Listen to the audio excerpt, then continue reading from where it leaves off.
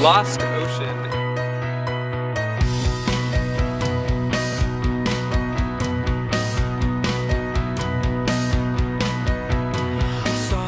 I'm Chris. I'm Jeff. I'm Brett.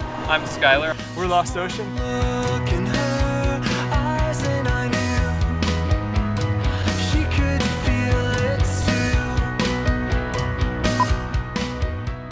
My mom influenced me. She played guitar and sang when she was younger. She had a beautiful voice, and I started just listening to songs on the radio and learning anything I could, and noticed that I could pick stuff up real quickly.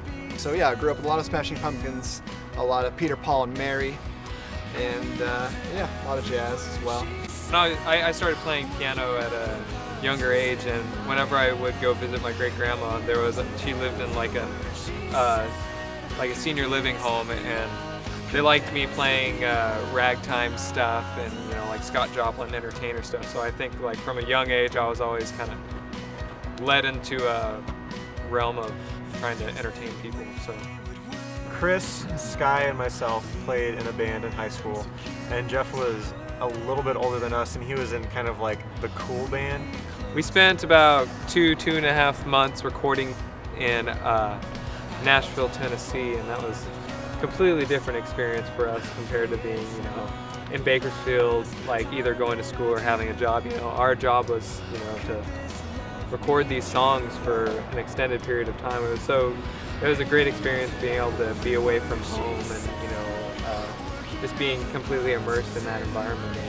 I think a lot of last year we went to New York and back. We got to do a lot of touring outside of the West Coast and kind of treating each city as if it's our hometown and trying to build fan bases respectively there. And then since the record's been out for over a year now, we're just kind of reinventing ourselves a little bit and working really hard on writing. Well, about 7 months ago we started working with Lauren Israel. He's co-written and executive produced Jimmy Eat World and several other artists in that vein. We started working with kind of writing, artist developing with him, kind of overseeing, kind of became a 5th member of our band.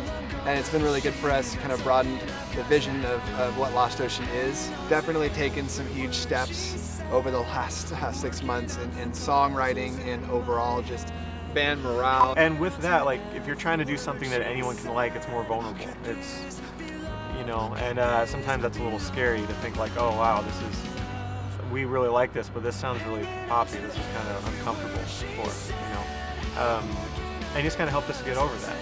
The new music makes more sense of our personalities, and it really shows when we're playing live, and we can see fans reacting to these songs more so than they ever have in the past. So the lyrics are still real personal to me when I'm writing them.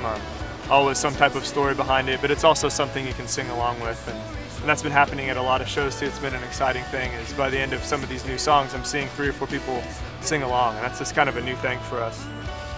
Hey, we're Lost Ocean. We just want to thank you for watching our video, and we'll see you soon at the show, we hope. Until then, goodbye.